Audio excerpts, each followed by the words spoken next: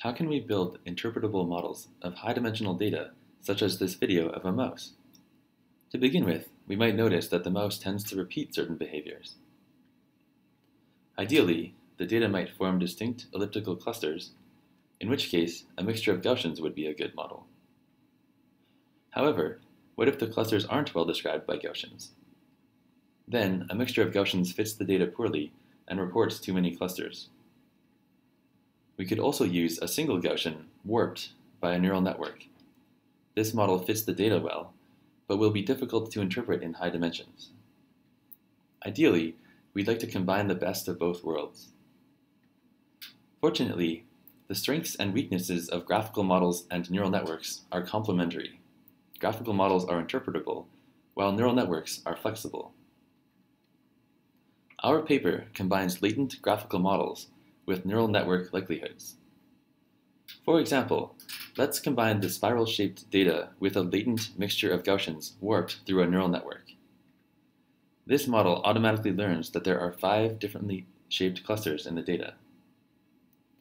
As another simple example, let's model a one-dimensional video using a latent linear dynamical system connected with a neural network to the pixels of each frame.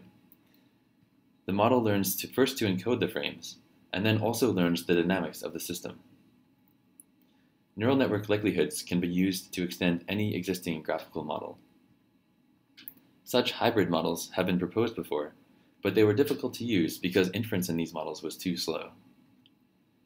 We can do fast inference by using recognition neural networks to summarize the evidence given by the data in a form that's compatible with existing inference routines. First, we apply the recognition network to raw data, for instance the frames of a video. Second, we combine all this evidence using fast inference methods such as message passing. Now, let's put it all together to build an interpretable model of mouse video. Since mouse behavior is built mainly out of a few distinct actions, let's start with a discrete latent variable that indicates which behavior the mouse is performing at each frame.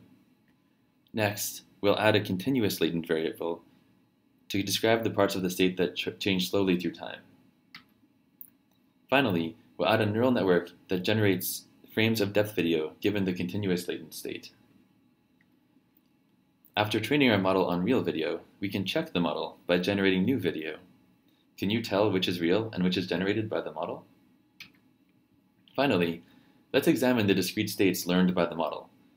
This discrete state seems to correspond to the mouse standing up. Another state corresponds to the mouse falling back down. A third state corresponds to the mouse grooming himself. For more information, please see our paper.